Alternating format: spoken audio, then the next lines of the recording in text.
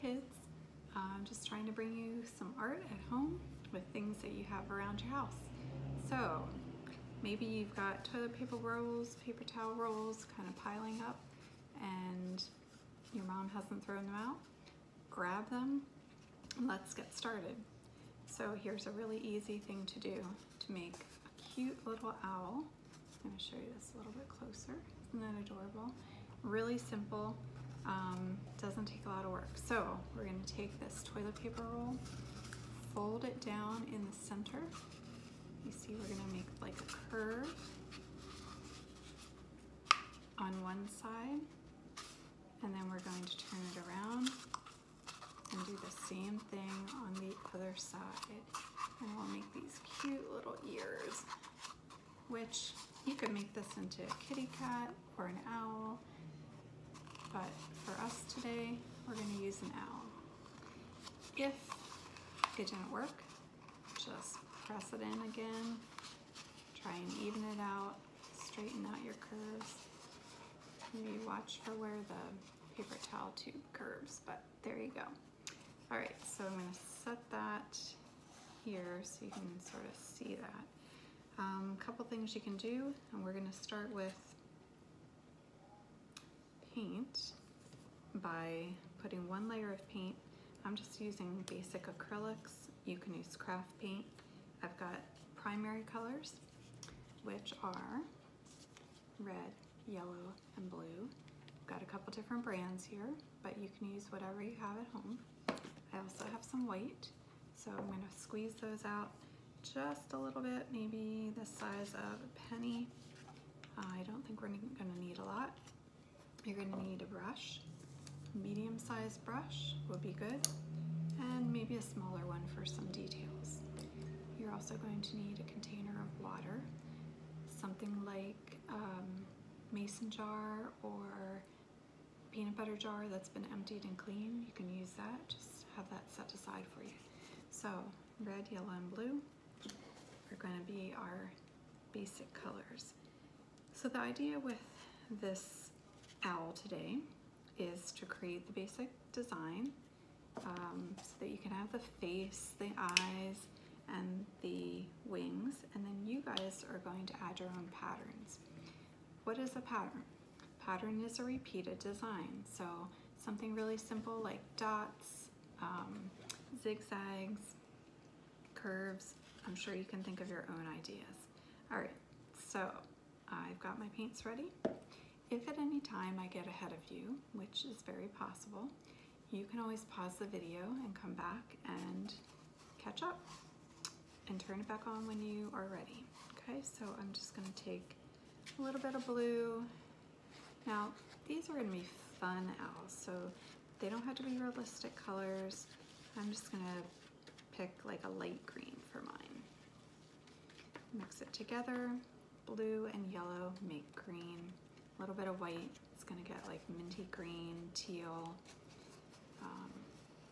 Just very rapidly painting over the entire owl because the colors will show up much nicer on a painted background. You could even paint it, you know, a tan or snowy white for a snow owl, whatever you want, but we're going to just make them fun today. So, get this quick layer on here,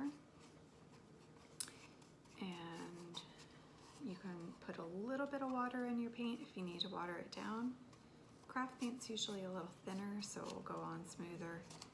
This acrylic's a little bit thicker, and you know what? It doesn't have to be a perfect match if you need to make more of your color. It's good to have a little bit of variation too. So, let's just finish this up, and then we'll move on to the next step.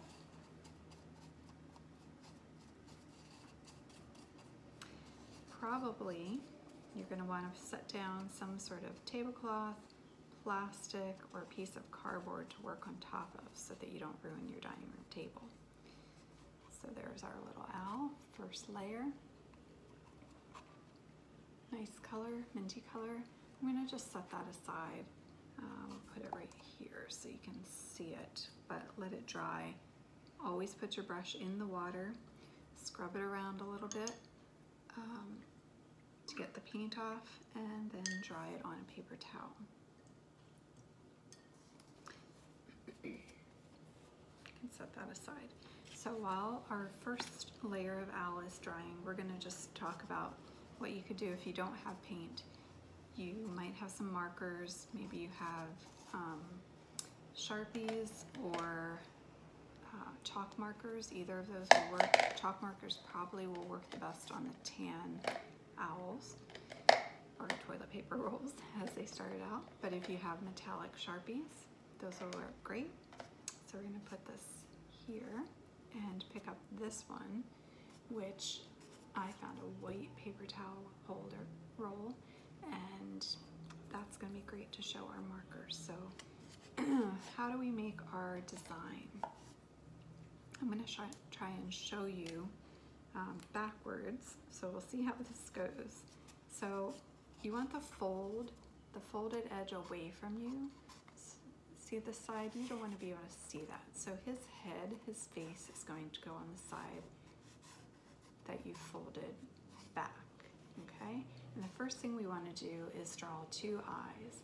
So we're going to put two little spots for the center of our eyes. And then we're going to put circles around those. So a small circle, and then a bigger circle.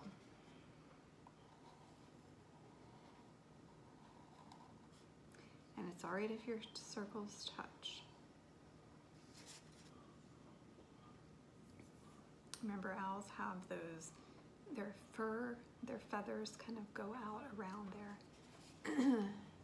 Then in between the two eyes, we're going to put our nose, which really is a beak.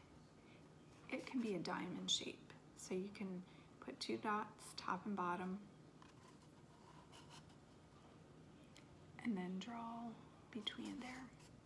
All right, so that's our basic head and basic face. Now we want to put our wings on. So what I'm going to do is start a little bit to the side of the one eyeball, and I'm going to come down on the side, maybe ½ an inch from the bottom, and draw a curved line. There we go. And then swing that back up to the back. Let's see if we can do it from this side and show you a little bit better. All right, so we're starting from his eye, swinging down to the bottom and back up to the back side. Now that one didn't wind up being as even as the other, but here's the back of the owl, the front of the owl. All right, between the owl's wings, you're going to see his chest, and that usually has a lot of fur and feathers. Kind of looks wrinkled. It looks, let's create a pattern. So our pattern can be waves. It could be zigzags. Remember, a pattern is repeated design. So if we look at this, I'm just going to do some little waves underneath to get the idea of feathers. And then we're going to repeat that pattern, kind of bringing our curved lines up into the bottom of the curve. So we're alternating where the curved bellies are. Let me just finish that off.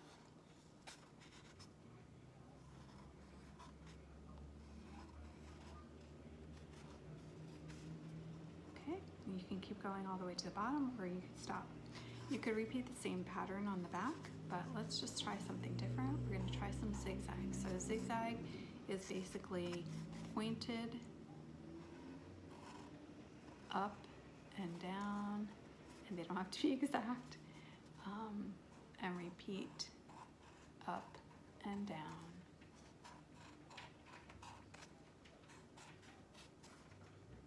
There you go. That can go all the way to the bottom.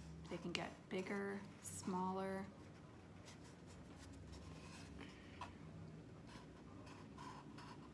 Or stay the same. All right, then if you want to just leave it blank at the bottom, you can do that. What about his wings? You can put some sort of pattern on there. It could be little dots.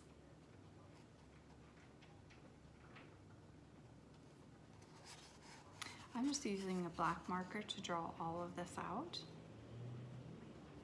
And then I'll go back and fill it in with some pens, Sharpies, or you probably even could use Crayola markers or whatever markers you have on hand. Maybe a texture for his face. It could just be little lines kind of echoing out around his eyes.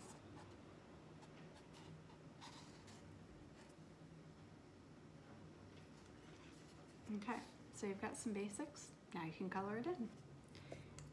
And here's an example. I think you need some dots in the middle of his eyes because they're a little too wild looking. So metallic markers showed up really nice. Some of the other colors not so well. The orange was pretty good. Blue's not so good. You just have to experiment, and hopefully by now you have lots of toilet paper rolls left over. So let's go back to our painted version. And before we do that, you might have a paper towel tube that you could have an adult cut it up into sections for you. So you probably want it to be close to the size of what the toilet paper roll was before. So, but you could also make a baby owl, make it a little shorter, squeeze and cut that first line, that first part, and then cut around so that you're not cutting through 2 layers. But the first cut can go through the 2 layers. Then you're going to want to even it off a little bit. That could be the top, or that could be the bottom where it sits. Same thing with this. Once again, you're going to fold it in. Make sure you're folding in far enough that it crisscrosses the front and the back. So there's our front. Nice curve. You can straighten it out a little bit. Turn it around. Do the same thing on that side. Bend it in far enough that you don't have a hole in the middle. There you go. Cute little baby owl.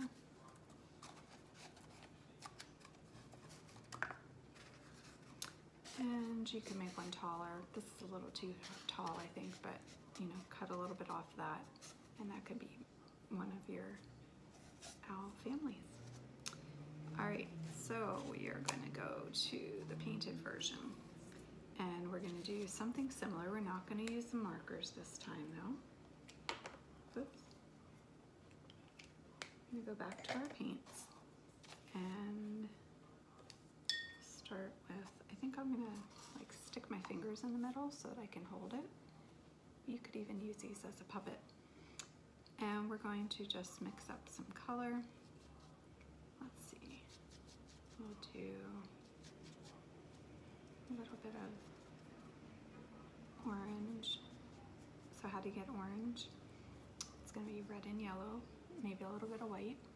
And I'm going to start with putting your 2 dots so you can place your eyes. And then fill in around that. And this time we're going to paint our circles a little bit larger. Actually paint the largest circle first, but fill it in.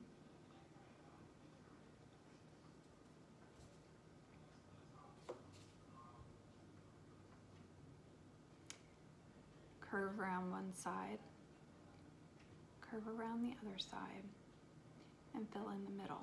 We're going to let that dry. Remember, rinse your brush off, scrub it on the bottom, dry it on a paper towel. If it's still not clean, do it again.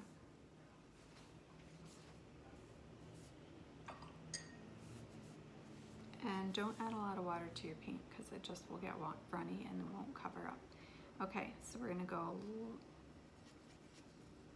do the centers. Actually, we're gonna do the beak. So I'm gonna use like a red for his mouth. I'm just gonna draw a straight line.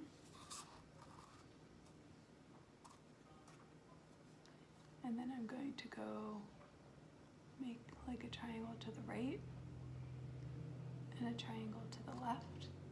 Ooh, that didn't turn out so good. But I can fix that by just making it longer and looking at what I'm doing.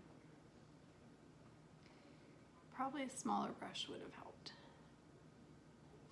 Okay, he's got a really big beak, so I think his eyes are gonna need to go a little bit bigger. Remember, if you make a mistake, you can always let it dry, paint back over it, or learn to work with your mistakes. So we can make his eyes a little bigger. Just move them over farther.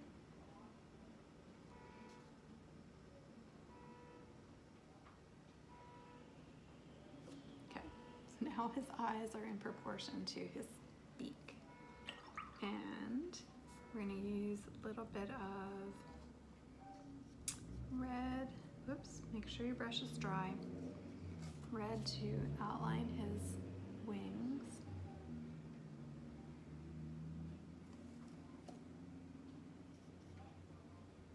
Starting on the back.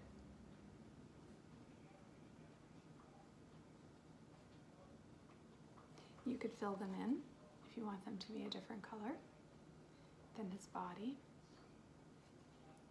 And maybe we'll do that. Or I think I'm just gonna put some texture. So texture is just representing how something would feel, such as the feathers.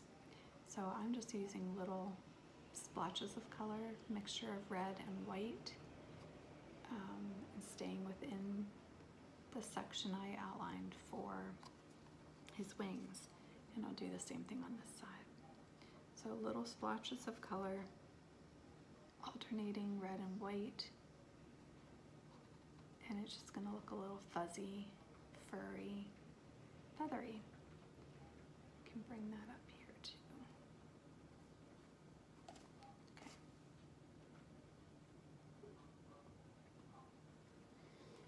All right, now, let's see. We'll put some little tufts on his ears with this pink color.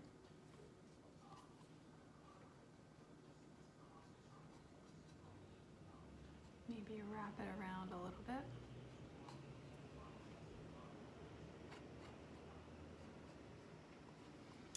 And we want to do something on the belly, so how about we go back to the blues?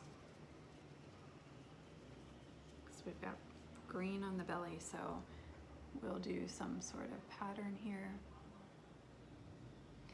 Depending on the size of your brush, you're not going to be able to get as fine of a detail. So we're going to try and do like those swooping curved lines. And I'm making them a little darker blue so that they show up against the background. All right.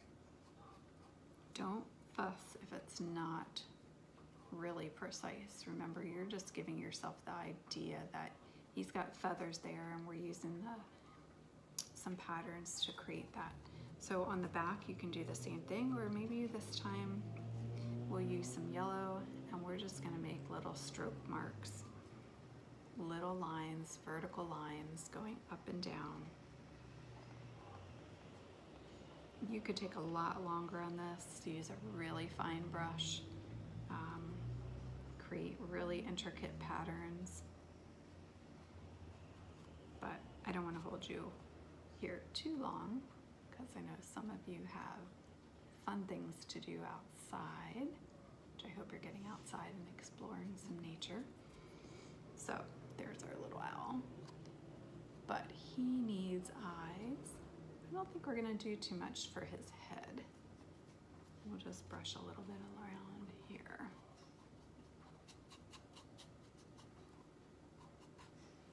And I'm gonna use some red and blue, and when we mix those colors together, what do we get? We are going to get a variation of purple. So that is going to be for the centers of our eyes. Nice dark color. No white has been added. If the color underneath is still wet, you can always grab a hairdryer and come back to work on that a little later time. All right, so little dots for his eyes. And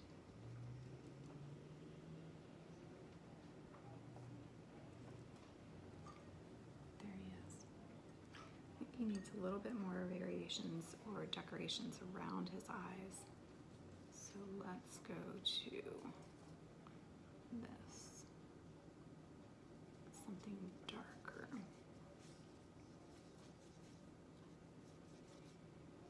Gonna make that purple color again. I'm just gonna outline the eyes. You can do whatever you want. If you want to put little lines. And maybe we'll echo the eye's shape with little lines coming out like we did with our markers, just to show that his feathers are going in that direction. All right, I think we'll do one more thing and then we're going to be done. I'm going to try to have some videos for you each week so that you have some creative things to do from your own home. Just put a little line on his eyes. You know, there's plenty of things you could do here, little dots on the wings to make more decorations, but look at all the space that there is still to add some decorations. Okay, there's my guy. Isn't he cute?